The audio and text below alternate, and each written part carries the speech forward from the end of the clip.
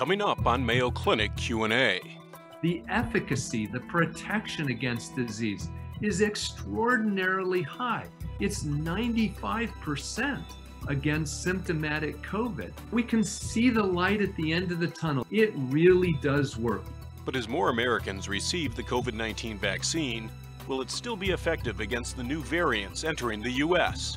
Even in the face of these variants, the vaccines have been extraordinarily effective against the more severe spectrum of disease.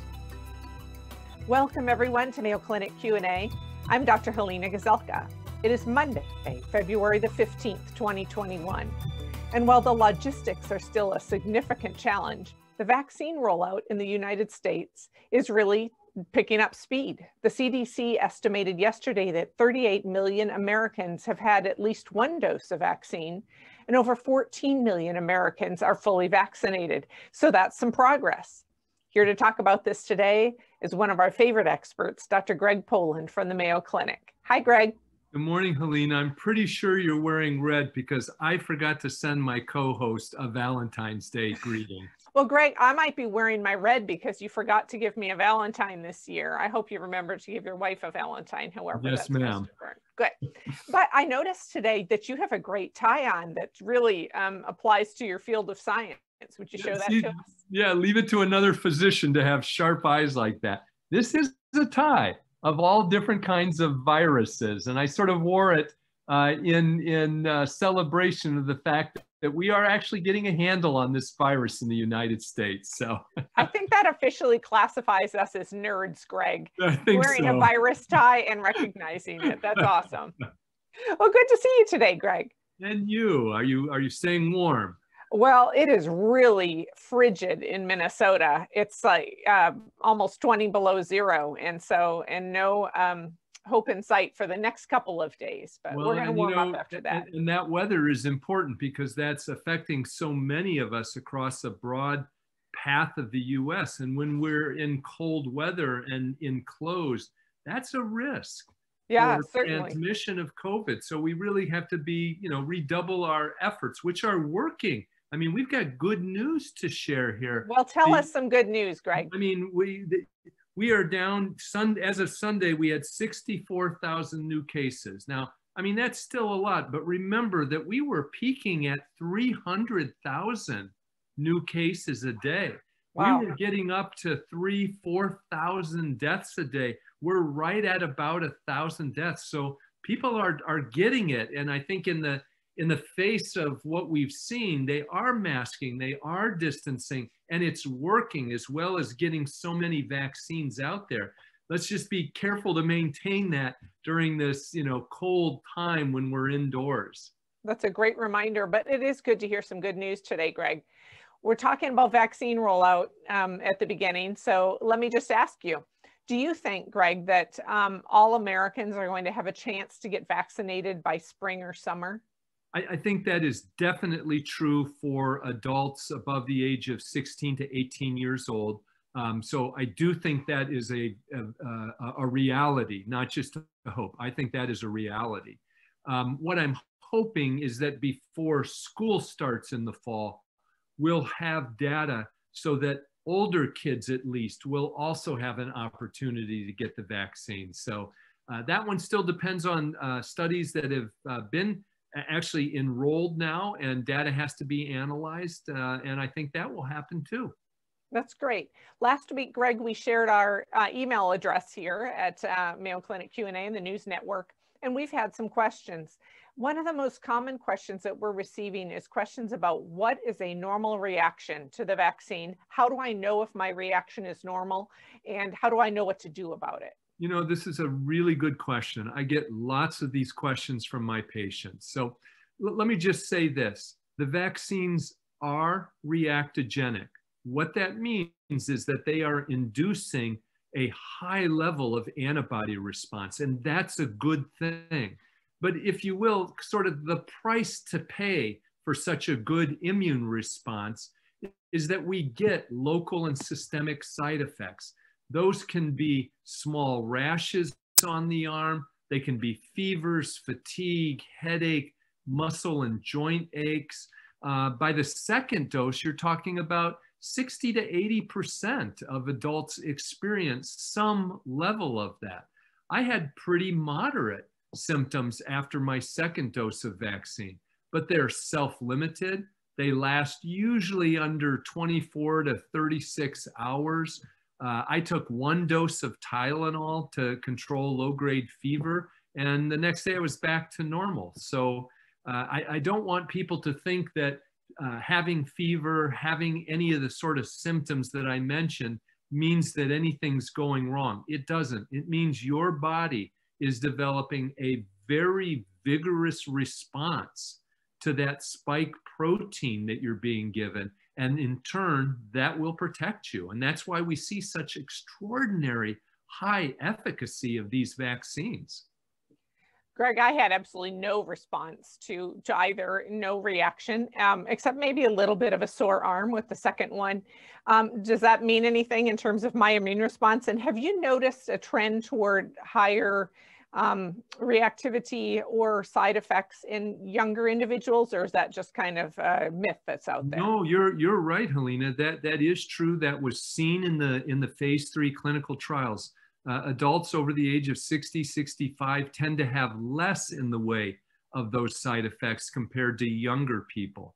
Well, now, I'm not 65 yet, Greg. No, you're not. You're definitely not. Let me just say that publicly.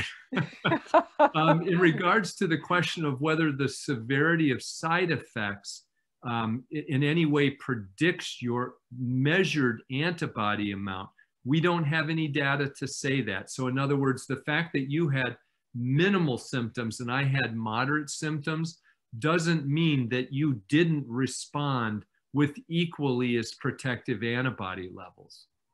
How do you know the difference between what is an immune response, which is what we want, and what is an allergic response? Yeah, that's really key. And anybody going to get a vaccine, anybody giving a vaccine, should at least have a basic knowledge of that. An allergic response almost always has skin manifestations and associated symptoms like swelling of a lip, swelling of your throat so that there's difficulty breathing, a drop in blood pressure. Those would be the sorts of things that we would be concerned are indicating an allergic reaction. Now, there's dangerous allergic reactions and there's non-dangerous. A rash at the site, a little bit of itching, that's not a contraindication to getting a second dose. Difficulty breathing, on the other hand, a true anaphylactic reaction, is an absolute contraindication to getting another dose of the vaccine. So we do want to distinguish those. And those are distinguished in turn from the things I've mentioned: a sore arm, a swollen arm, a minor rash at the injection site, headache, fever, shaking chills. I had a few hours of shaking chills. That is not evidence of anything going wrong. And for reasons we don't quite understand, those side effects can be different in different people. My body just reacts differently than yours did, but it doesn't mean that one is more or less protected than the other. So Greg, speaking of reactions, if you will just clarify for us, it has been noted, and you have commented on this yourself, that the second dose of vaccine often promotes more of a reaction or side effect afterward. Are we getting something different in the second dose, or why do we react differently? Yeah, you're getting the exact same vaccine. In fact, right now, the recommendation is to not interchange vaccines. I've tried to think of an analogy for it. When you give the first dose of vaccine, it's as if you've started that cold car. The car's now idling. You give that second dose, the car's warmed up, and you can put the pedal to the metal and go, 60 miles per hour in just a few seconds, which you wouldn't have been able to do without that car started and idling. So again, it is not an indication of anything going wrong. It's an indication that your body now recognizes, is revved up, prepared to do battle against what it thinks is a foreign invader, this spike protein. When it sees that protein, your body is now trained to think, oh, it's the whole virus, it's dangerous. And it starts releasing chemicals that tell other immune cells, come over here to this arm, do battle here. And those are what the side effects are that we experience. They're not dangerous. They're not something that persists. They go away generally with minimal or no treatment. Greg, how do you explain those of us like myself who didn't have a response like that? So you did have a response. What you didn't have is the same level of innate immune response. And I'm getting down into the weeds a little bit, but each of our bodies releases different amounts of chemicals.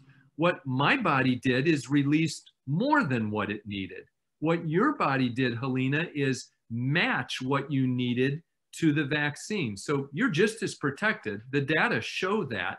You just didn't suffer those side effects. So, you know, some of us, the car gets revved up higher than it needs to be. It's not dangerous. And others of us, it gets revved up to just the right amount. What we have actually called the Goldilocks phenomena. Not too much, not too little, but just right. Just right. That's good, Greg. I just needed that reassurance that I was okay. You're fine. Greg, we have a listener who would like to know if they did have a mild reaction in their arms, such as maybe a little rash or soreness or something like that. Does it matter if you have the second vaccine in the same arm, or should you switch arms? Yeah, it really shouldn't matter which arm you get it in. Now, many people do switch arms because they're, depending on which vaccine you get, 3 to 4 weeks apart, and they don't want to have a sore arm in the arm that was just sore 2 or 3 weeks ago. So there's no problem with doing that, but nor is there any data that would tell us one is better than the other. I would say that maybe something to think about is that with your second dose, maybe you want to get it in your non-dominant arm because you're likely to have more soreness or local reactivity with the second dose. So you'd like to have your dominant arm free to, you know, do your activities of daily living. Greg, we've had many questions about this, about having antibody tests after having a vaccine.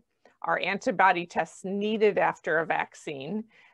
When would you need to do them? What are the current recommendations? What are your thoughts about that? Yeah, good practical question, Helena. You know, there really is no regular or standard indication to do antibody testing. That represents an additional demand on the healthcare system at a time when we're deploying people to try to give vaccines and try to do, you know, just regular contact testing, et cetera. So there's no need to do any sort of antibody testing. There might be rare exceptions to that. For example, you could think of a situation maybe where somebody had gotten an organ transplant and could not avoid going into perhaps some sort of risky situation, maybe something unusual like that. But under normal circumstances, there is no need. Now, why would I say that? Because when you look at the clinical trials and they enrolled a wide diversity of age, race, gender, comorbidities, et cetera, the efficacy, the protection against disease is extraordinarily high. It's 95% against symptomatic COVID, essentially 100% against hospitalization and death. So the cost and the effort is just not justified. And at the current time, there's no recommendation to do that. So I have a follow-up question on that. I think I mentioned at least a month ago that I was involved in this vitamin study here at Mayo Clinic, zinc specifically, and whether that would, people who took zinc would have less opportunity or convert or have antibodies to COVID or develop the illness. Now, I had been told originally that once I got both of my vaccines, I would need to be de-enrolled from the study because I would have formed antibodies. But there must be different types of antibodies that you can test for, because I've now been told that no, it would be a different antibody that you would have after having a vaccine than what they test for. So how would anyone know what antibodies to ask for anyway? Yeah, well, you're very right. And that can be a little bit confusing. So the 2 mRNA vaccines that are under EUA, the third one, Johnson & Johnson, which will probably come toward the end of the month. All 3 of those vaccines are only giving one portion of the virus called the S, or spike protein. When you're infected with the actual wild virus, yes, you would have S antibody, but also antibodies against the other parts of the virus. For example, the nucleocapsid, the N protein, and that's what's standardly tested. So N protein antibody indicates you've been infected. S antibody alone means either you were infected in the past or got vaccine. Okay, so if someone had wanted an antibody to show that they were that they had received vaccine, they wouldn't want the same antibody drawn necessarily Exactly that right. you would to test. Exactly right. We would just do S antibody, whereas if we were concerned that you had gotten infected, we would measure N antibody. Interesting. We always learn so much, Greg. Greg, I'm wondering if you can talk a little bit about the variants or strains. There are specific questions about the South African variant and what we know about that, and particularly as it relates to the vaccines that are being used. Yeah, you know, this is an area of ongoing research and investigation.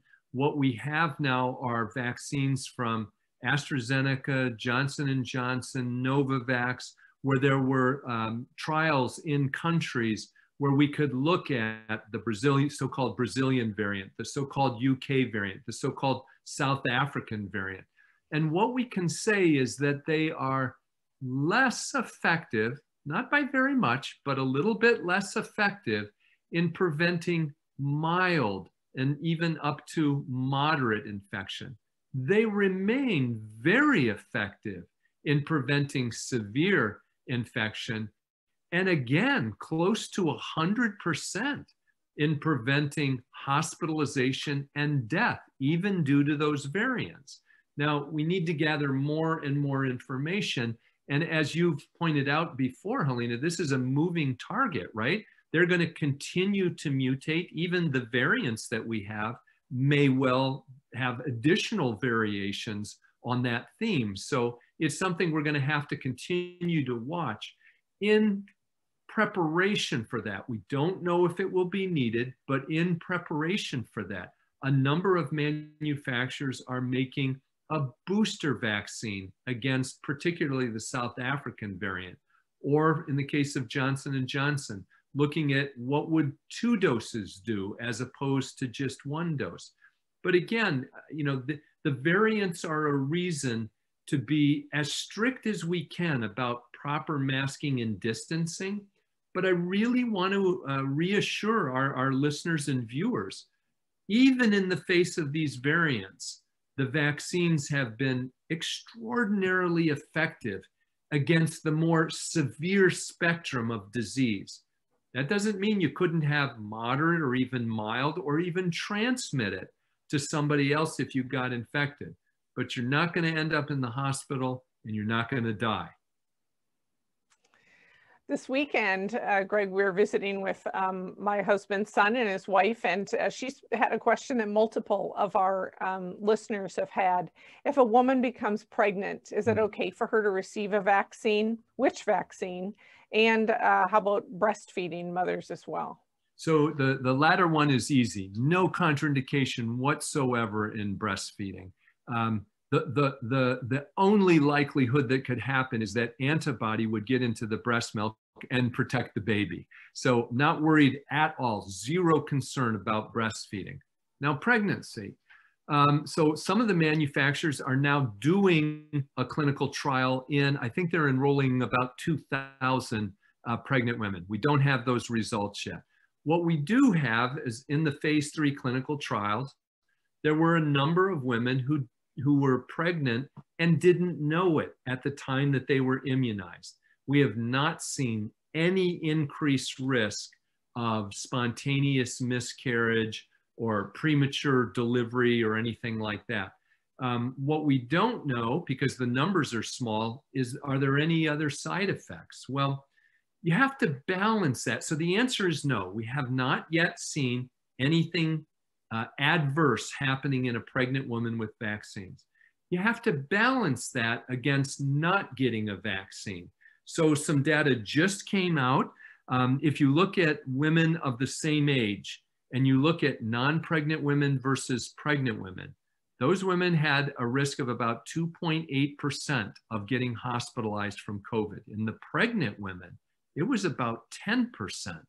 So about 3.5-fold higher. In addition, the risk of death in a pregnant woman was about 13.5-fold higher. Wow. In pregnant women that got COVID. So, we're balancing that against some data indicating safety with the vaccine in pregnant women, but not as much as we would like to have. So what to do? I really think that this is one of those places where the tilt would be toward getting the vaccine, given the data that I just shared with you. But my personal practice and what I'm doing a lot of, because as you might imagine, I get a lot of calls and emails about it, is to talk to the woman and find out what they're doing. If it's an ER nurse, get the vaccine, right? You're at high risk. You're a school teacher, whatever that might be.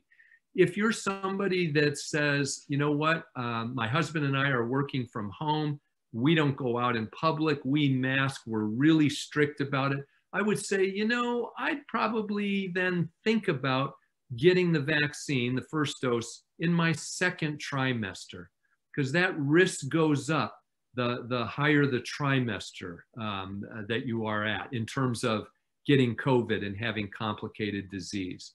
So again, my own impression of the vaccine is that it is safe during pregnancy. We have not seen a single indicator of anything that would indicate alarm or risk. There's more to learn, right? I'd like to have data on 20,000 pregnant women, but I don't have that. So I am in the situation of some data about the risk of vaccine and a lot more data about the risk of disease. And so we have to operate together, me and my patient, discussing it and figuring out what is best for her and her family. And Greg, I'm not sure how much this weighs into the consideration of the complexity or severity of the disease in women, but I had read somewhere that the risk of long hauler syndrome or having long-term fatigue and other complications of COVID might be higher in women. That does seem to be true. That is an impression. We don't yet have good data for that, but I share that impression. We have seen that with other kind of long haul symptoms, chronic fatigue syndrome, post-Lyme and other infections. I think that's real. I think it has to do with the difference by gender in immune systems. We've talked a little bit about this in the past. Women generally have much better immune responses to vaccines than men do. But the other side of that coin is that they have a much higher incidence of autoimmune diseases, not due to the vaccine, but just autoimmune diseases in general. And so there appears to be something that might put them at slightly greater risk for those so-called long haul symptoms, but a lot to be learned there yet. I think the main thing is that it is incumbent on us as medical professionals to not only take those symptoms seriously, but to begin to do the research and understand what are the best treatments to help people recover from those symptoms. That's a great answer. Greg, one of the little challenges that we have had that we ask you to help us interpret at times is all of the changing CDC guidelines. Obviously, the guidance has to change as we learn more about the virus and its complexities. There is now a recommendation that fully vaccinated people wouldn't need to quarantine. Can you tell me in what situation that would be applied? Yeah, and I want to say this clearly because there's an important nuance here that the media kind of misses when they say vaccinated people don't have to be quarantined. Here's the recommendation. 2 weeks after your second dose, if you're exposed, you don't need to be quarantined unless you develop symptoms for the next 10 weeks. After 12 weeks after your second dose, you have to quarantine if you get exposed. So it's a brief kind of 10-week time period, 2 weeks after the second dose up to 12 weeks after the second dose, leaving 10 weeks in there that you wouldn't have to quarantine if you got exposed and had no symptoms. And why is that, Greg? Is that because we don't know how long the protection lasts? Precisely. So it's a careful measure designed to kind of open the door for a little bit of flexibility, but to go slow and phased. And we'll march that time period out longer and longer as we have more and more data, particularly in the face of these variants. These variants are changing what we knew when we weren't dealing with these variants. So it's a very fluid situation. It remains that way, doesn't it? It sure does. It's a challenge. Well, here's another one for you. There's been such debate about what should be done with children and schools. And I think every state is facing this. It's now been a year that some kids have not been able to be in classrooms. And I know it's concerning to educators and to parents alike. What are the current recommendations from the CDC and practically regarding schools? This is a really tough one. And boy, my heart goes out to those parents with young kids where they don't know what to do. I think the data are pretty clear that particularly the younger children do better in a classroom setting, or I should say a structured learning environment. Kids who are at risk do better when they're in school. Older kids, high school, maybe even junior high, you have a little more flexibility there. So what CDC is trying to do is sort of thread that needle in an appropriate way, I think, to say that there are phases and mitigation measures that can be taken. And what they're saying is that if there's low levels of community transmission, and if there is strict adherence to proper masks worn properly and distancing and appropriate contact surface cleaning and the availability of testing and contact tracing. So that's a lot of ifs, a lot of provisos. If you do all of those, you might then consider particularly getting the elementary school kids back in school because they do seem to have less in the way of disease, less risk of transmitting than as you get up into the high school years, and kind of marching it out that way. Now, having said all that, the one remaining boogeyman in all of this is those are data done in the face of the original strain that circulated. When, not if, unfortunately, but when we have widespread circulation of the South African and other strains, and there are a number of them arising in the US, those data could change based on the much higher transmissibility of those variants and also increased lethality of those variants. But at least we've got some science to help guide us and begin to do this in communities that can meet those provisos. And it is awfully hard to teach math over, over a Zoom camera. So my heart goes out to those parents and educators as well. You know, it's funny you say that. Math and me as a young boy were not a good combination, and I would not have learned as well as I did in a classroom setting.